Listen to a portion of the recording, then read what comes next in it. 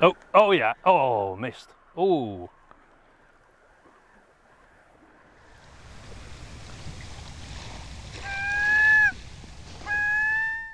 I've come back to Loch Scridden on the Isle of Mull.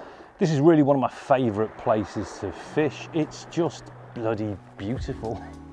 There's no other way of putting it, to be honest.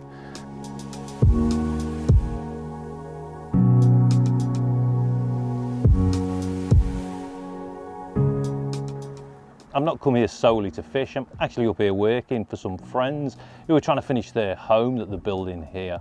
But in the kind of northern summer evenings where it stays lighter a lot longer, it'd just be rude not to come down and do some fishing. And that's really what I've been doing in the evenings, coming down, getting some pollock and doing some feathering for mackerel, which there doesn't seem to be any shortage of. And to be honest, I've probably caught my fair share of fish over the last week. So I thought I'd knock my chances down and try something a little bit harder, which is trying to catch mackerel on basically a bare hook, which, if the rumours I've heard are believed to be true, is something that can be done. So I'm going to put that to the test. Gear-wise, what I'm using is just a carp rod. Reel-wise, I've got a large spinning reel that I normally use for pike fishing, and that's just loaded with somewhere between 30 or 40 pound braid. And the rig I've tied is a twisted dropper loop rig. It's got a single, just standard O'Shaughnessy hook on it. I've got a swivel at the end, just in case it twists up, and at the bottom one of these weights, which I made in the previous video. It's just lead inside a nitrous oxide bottle. Anyway, I think probably talking time's over and it's about time I go and cast some weights into the sea. With a bit of luck, we might get a fish.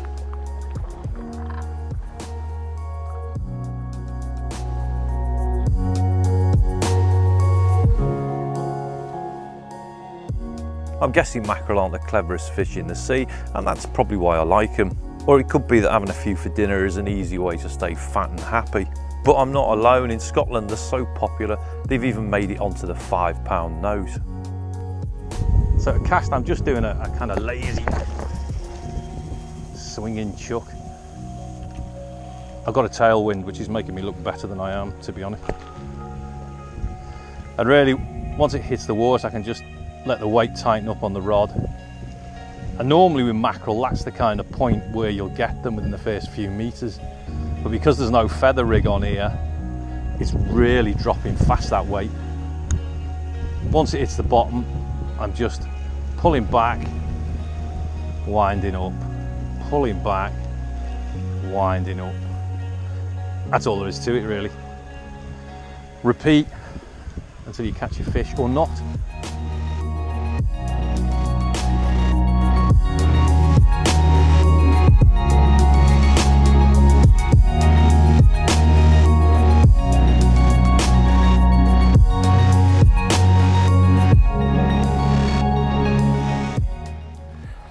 So I'm at that point in the evening where the midges have decided to come out for a bit of an evening meal, and looks like I'm on the bloody menu. That's the only drawback of Scotland. I'm just chemicaling myself up. Still no sign of a bloody fish. If this was an ordinary evening now, I kind of probably would have bagged up and be on my way home. But I've seen nothing moving apart from some bloody seals. So they're just there to taunt me. I don't know whether the GoPro is going to pick that up, but I can just see a load of whitebait or sandhills or whatever. Just, there's obviously mackerel behind them. See if I can do something with that. Oh, oh yeah, oh, missed. Oh, come on, where have you gone? Despite the odd pluck at the line, time was ebbing away and I'd really put in a few hours without any luck. But there's often a point I reach when I'm not catching where I realise the fish I'm pursuing have probably got the tiniest of brains, but they're making full use of them, whereas I'm probably not. Thankfully, it's normally just after this realisation that a proper pull on the rod tip confirms that just as every village has its idiot, so does every shoal. I think we might actually have something. I don't care what it is, to be honest. Come on, don't lose this bloody thing. It feels like a mackerel. Oh yeah, it's a mackerel. Oh yeah. Please don't drop off. Please don't drop off.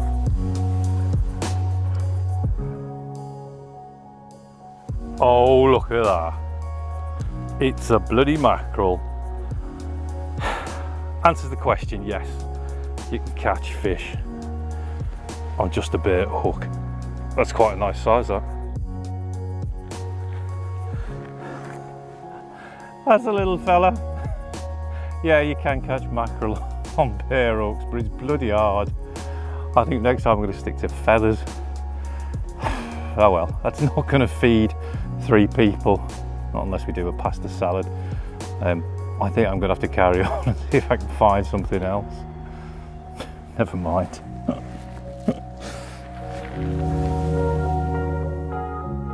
I did give it a few more half-hearted casts before the sun began to set, and then made my way back up over the hill to share the catch. And for dinner, well, let's just say some people had a little fresher fish than others.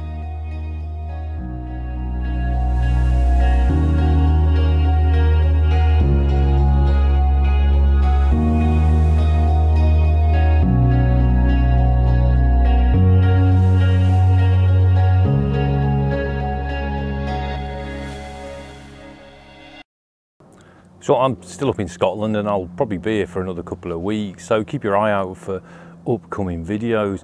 But there was something else I wanted to talk about. You may have noticed recently that the channel's just got over 100,000 subscribers, which is absolutely bonkers to be honest.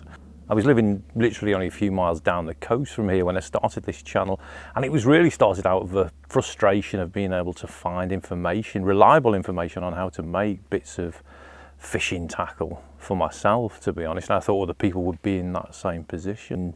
So I started making videos with borrowed cameras and really dodgy sound, and some of them I can't really watch these days, but they're still out there in YouTube land. But that's just waffle. What I really wanted to do was just say thanks, basically.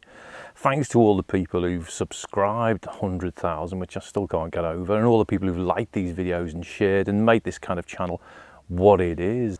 There's also some other people I need to thank as well, and one of them has got to be my wife, to be honest. That bloody big expensive lens that I'm talking to you through, she got everybody in her family to chip in for a birthday present for her, which was that lens, and then she gave it to me so I could make these videos, as well as obviously helping me sometimes film and edit and giving me advice, and not always not always what I wanted to hear, but you know, always worth listening to.